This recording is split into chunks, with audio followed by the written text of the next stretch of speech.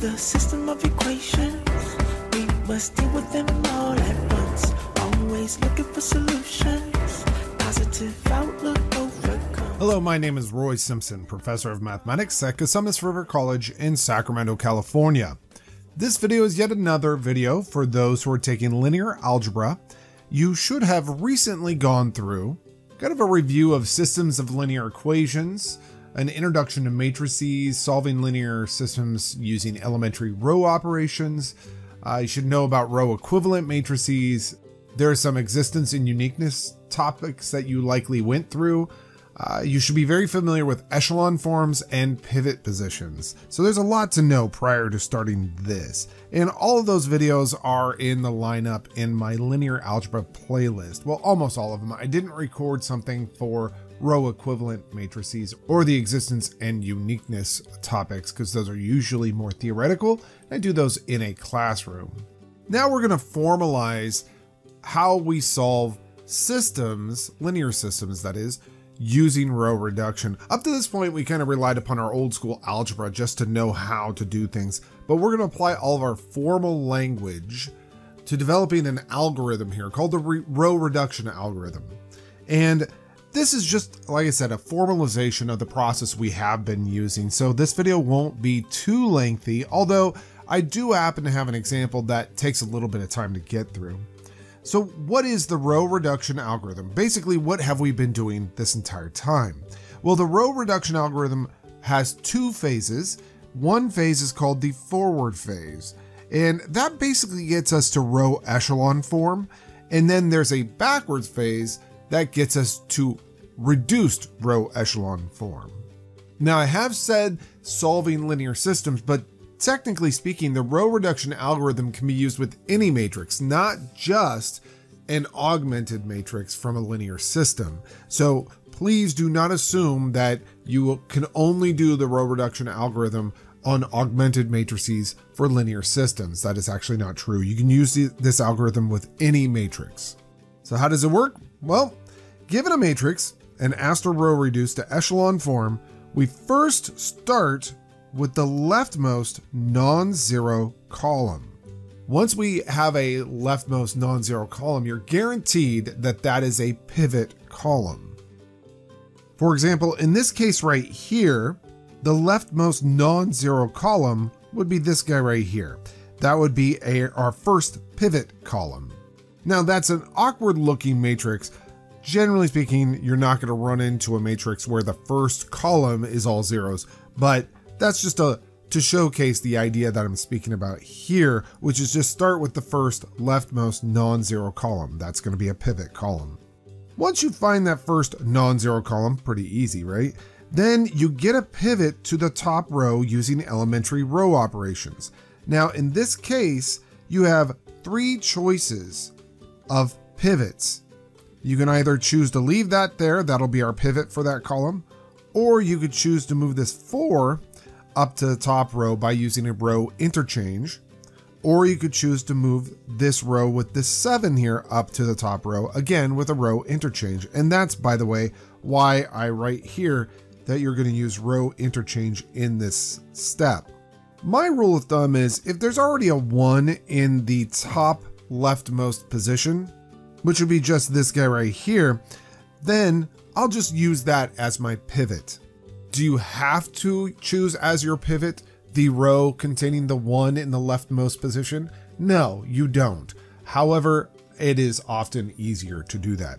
As an aside, computationally, there are times when a computer will choose to use a row where the pivot is not 1, even though there is a 1 available. That's due to round off errors that can occur. You don't have to worry about that in linear algebra, so we'll move on from here. Next, we use that chosen pivot, this guy right here, to kill all elements below it. Now, that's what I call the kill step. Really, in a linear algebra course, that's row replacement. So, for example, here I would take -4 times row 1, and add that to row 2 to become the new row 2. That would kill off this +4 right here. And likewise, I would take -7 times row 1 and add it to row 3, and that would kill off this element right there and give me zeros below that pivot. And then we move to the final step here, and you can see that I just changed some wording here because I didn't like how that wording read. So our last step here is to move to the next column. That would be this column right here. And we're going to ignore the row with the last pivot that we engaged with. So we're going to ignore this row because it had the last pivot we worked with, and all rows above that as well. So if there were rows above this, we would also ignore those. And if you do that, you'll see that I'm actually dealing with a much smaller matrix at this point. It's just this matrix right here. And at this point, remember, these guys will be 0 because we would have zeroed them out in the last step. And so at this point, we're really dealing with just this column and this column being non-zero columns. So that's the idea. Every step of the way, you ignore the row that contained your previous pivot and all rows above that. We should probably see this in action. Oh, by the way, once you do that, you repeat those steps. I think I said that out loud, but I'm just saying it again just in case I didn't say it a moment ago. So again, you repeat this process all the way until you get down to this final diagonal element, or the final row, if you will. Now that was called the forward phase, and so we're going to use that forward phase to place this matrix in echelon form. Start with the leftmost non-zero column, that would be this column right here, and then we're going to choose one of those numbers to be our pivot, 7, 1, or -1. Well, personally, I like to deal with the 1 as my pivot, so I'm going to swap rows 2 and 1. Notice how I wrote that out. I went from left to right. I did row by row. It's a good habit to work row by row when you're writing down a matrix. I also spent a little time just visually double checking that it didn't miswrite anything, because that can happen pretty easily. We have chosen our pivot for that first column. We have a pivot column, that's column 1, and I'm going to use that pivot to kill off everything below that pivot. So I will take -7 times row 1, add it to row 2, and I will take row 1 and just add it to row 3 to become the new row 3. And there we go. And I actually spent a little extra time just making sure that I had done all my arithmetic correctly. So I'm highlighting the pivot that we just did. Now that we've done that, we're going to go ahead and repeat this process. We're going to ignore the row that contains the pivot that we just found and used. So in other words, we are going to ignore this row right here, and we're focusing in on this new matrix. Now, taking a look at that new matrix, I would, and it's not really a matrix, I would call it a sub-matrix. We need to choose a pivot for this next column we're working on right here. Well, the best pivot, in my opinion, would be the 4. Now, you may not see why that's the case, but if you happen to use that as your pivot, first of all, notice every element in that row is divisible by 4. So that would actually be a 1, 2, 6, -1. Very nice. So if I use that as my pivot, I'm really working with a 1. That's really a nice way to go. So I'm going to swap rows 2 and 3 right now. And I'm going to do something that I told you not to do in a previous video. I told you not to combine 2 different row operations in a single step. However, I tend to break that rule when I am row swapping, in other words, exchanging 2 rows and dividing 1 row by a constant. When I do that, it's just easier for me to do it in a single step. So after I swap rows 2 and 3, I'm going to multiply row 2 by 1/4 to become the new row 2. Let me start by moving row 2 down to row 3. At least that'll start us in the right direction. And now I'm going to move row 3 up to row 2. Simultaneously though, I'm going to divide each element by 4. So this 0 divided by 4, this 0 divided by 4, this 4 divided by 4, this 8 divided by 4, this 24 divided by 4, and finally the -4 divided by 4. That's just a really nice way to do that problem. Now remember, this is our pivot in our first column. We now have this pivot in our second column. We are ignoring the rows where we previously had pivots. So I'm just going to quickly highlight that row right there. We're ignoring that for right now, and we're just focusing in on cleaning up the remaining rows here. I'm going to use that new pivot to kill off everything below it. Very quick and easy task. I'll multiply row 2 by 5 and add it to row 3 to become the brand new row 3. And let me highlight my pivots right there, there, and notice I actually have a pivot right here as well. So there we go. All our leading terms now are pivots. They are pivots because in the reduced row echelon form, those would turn into ones. I don't need to turn them into ones right now. I just wanted to get to row echelon form. This definitely is in row echelon form because, first of all, if there are any 0 rows, they would be at the bottom. There are no 0 rows, so you can ignore that statement. All of the leading entries are staggered from left to right. In other words, to get from our first leading entry to our second leading entry, we drop a row and go over to the right a certain number of steps, 1, 2 steps in this case. We move 2, but as long as it moves to the right to get the next leading entry. And then the next leading entry, again, we drop from there and go to the right. So that tells me we have satisfied 2 of the conditions for this to be in row echelon form. The final condition is that underneath any leading entry, you only have zeros, and that is satisfied as well. So this matrix is in row echelon form, and we have completed the forward phase, placing this matrix in echelon form. Now, some students would look at this and they say, well, man, it's so close to having that be a 1 in this position right here. Why don't we just do that? Well, you would do that if you were starting into what's called the backward phase. So given a matrix, row reducing it to reduced row echelon form, which is called the backward phase, we would get that all diagonal elements or all leading entries would be 1, and then any column containing leading entries or pivots at this point would have zeros everywhere except for at the pivots themselves. Let me say that again.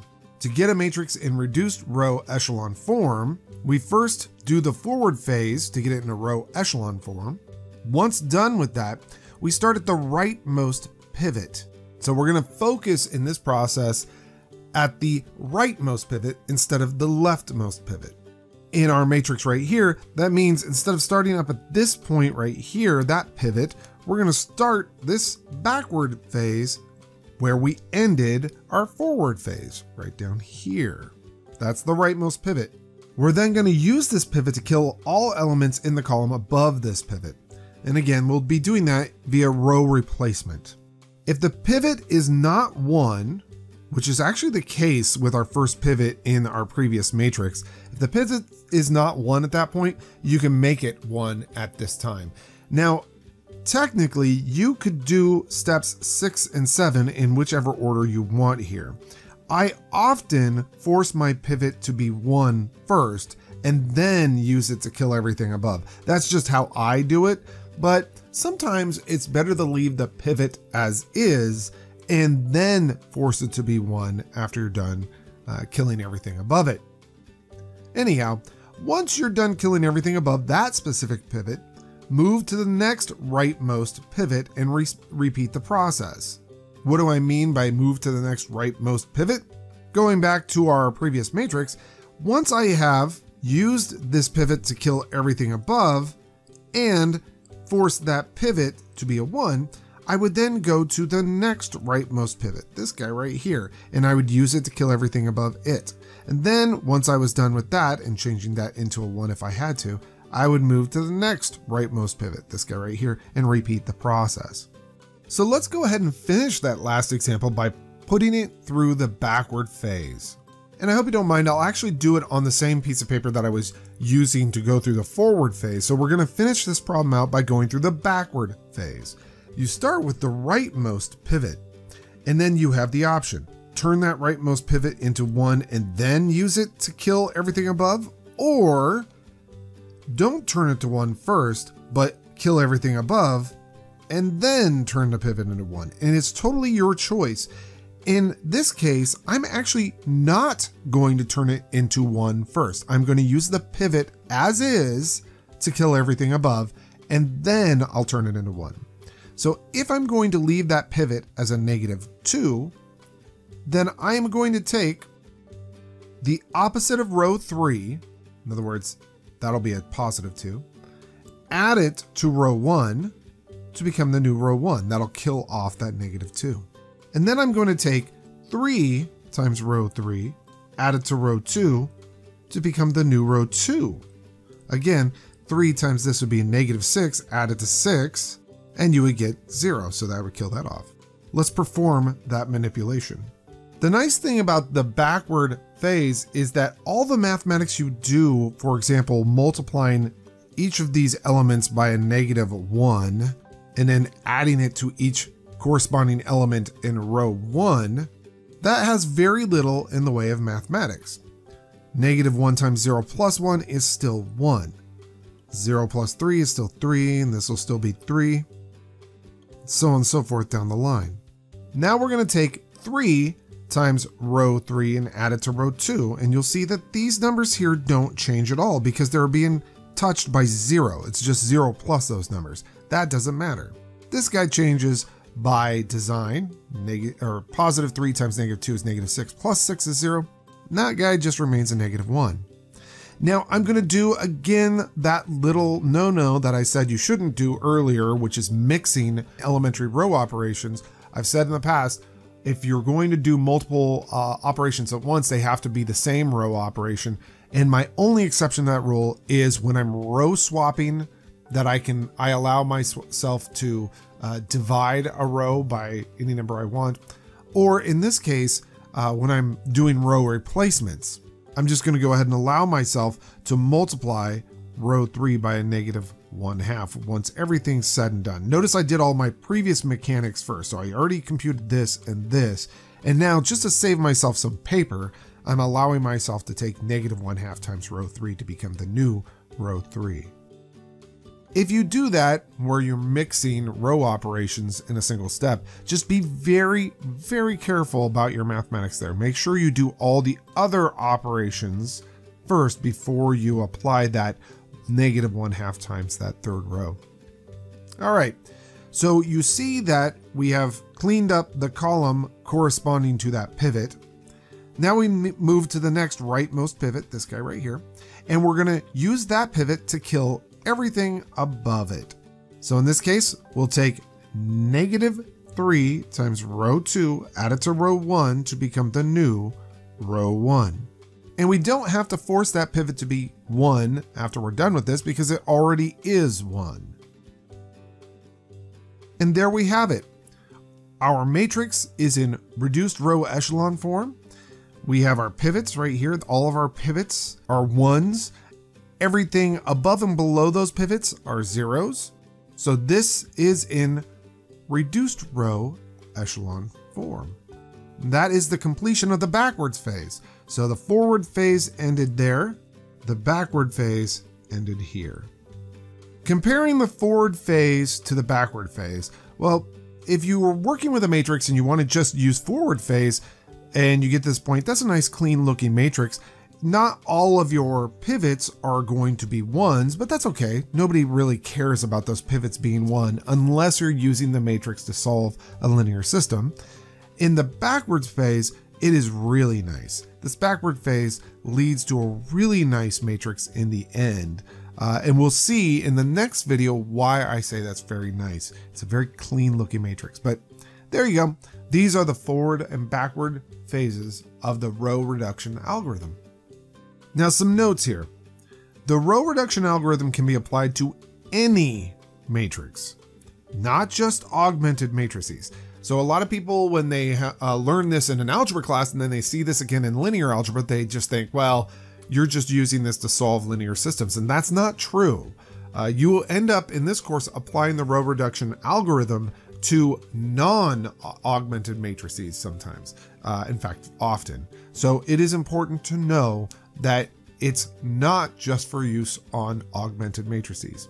In many cases, when not dealing with an augmented matrix, an echelon form suffices. In other words, the forward phase. So if you're not dealing with an augmented matrix in this course, it is likely that you could just use the forward phase to get to the echelon form. However, if you are dealing with an augmented matrix, you are likely going to go both the forward phase and the backward phase. That's to get the reduced row echelon form. So avoiding mistakes when doing row reduction. First of all, keep your work neat and clean. Notice when I did this problem right here, notice the steps are super clean. I actually outline for myself the instructions I use at each and every step. And this is so that I can go back through if I make a mistake or if I see there's something wrong with the numbers or whatever it is, that I can track my process. I can say, well, let's see, what did I do here? I multiplied row 1 by a -7 and added it to row 2. What does that mean? And did I do something wrong? It's easier to see your mistakes if you just keep track of the mathematics. Another piece of advice, write matrices row by row. When I say row by row, it means literally, and I've said this a couple times in this video and a previous video, that when you're writing down a matrix, write down a single row at a time. Don't write down the columns. A bad way to do it is like this. Oh, 1, 2, 3, 4, 5, 6, whatever. The only reason why I say that is because I've seen students make mistakes, and I myself have made mistakes writing down matrices when I write by columns, but I rarely do make mistakes, that is, if I write by rows. So I think there's something about that writing by rows that really helps out. The third piece of advice, and I mentioned this as well in a previous video, avoid subtraction in row replacement. Instead, add negatives. And you can see it in my work here. Notice every single time that I'm doing row replacements, I'm adding rows together. Every once in a while, I'll see a student that will say, oh, take row 1, subtract off row 2, it's the new row 2. The problem with using subtraction is that it often leads to mistakes. So if you can avoid it, just use addition rather than subtraction. Next thing is to always enclose your matrices in brackets. Some people use parentheses, that's fine as well. But the main thing about this is don't just write a grid of numbers without some type of enclosure. Let's see, this is the one I've repeated here. Never perform row operations of different types in a single step. The only exception I really do here is division when I can. Finally, the last two, combine all row replacement operations that use the same pivot into a single step. You've seen me do that several times in this video already, so it's just a speedier way of doing things. And then finally, never kill off more than one column at a time. This is probably the most important. That basically means don't go through and kill off stuff from column 1 and then kill off stuff from column 2. I don't even know how you could go about doing that. I would never do that. So killing an entire column, that's fine. But killing 2 on a single step, that is terrible. I've never seen a student do it, so I don't even think that needs to be stated. Anyhow, I hope this material was useful for you. It's kind of a review, but with proper language used now. And yeah, I hope to see you in future videos. Have a great day. It's the system of equations. We must deal with them all at once. Always looking for solutions. Positive outlook overcomes obstacles getting in our way. Cause affects more than we can sometimes see. Things for what they are. Work together until you feel at peace. Says, listen close, don't talk too much that isn't kosher. You may really hurt inside. It doesn't justify you to speak too loud and cry.